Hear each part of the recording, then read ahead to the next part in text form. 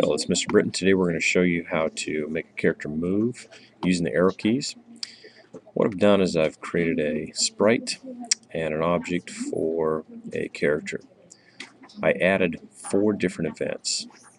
So I went to Add Event, Keyboard, Left. I also added a right, an up, and a down. So you'll control your movement with your arrow keys.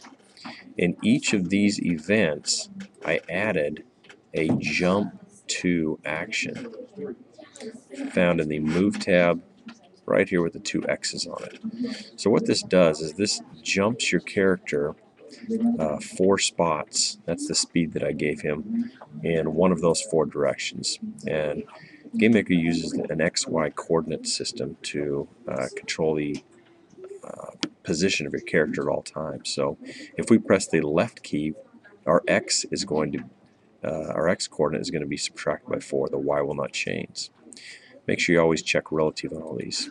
For up, the X is 0, the Y is -4, again relative. For right, the X is +4, the Y is 0, relative is checked. And for down, the X is 0, the Y is 4, and relative is checked again. So when we play this and test out the movement, you'll see that it will move in all 4 directions, up, down, left, and right. If you press both keys at the same time, you get diagonal movement, which is a benefit for some games. Thank you.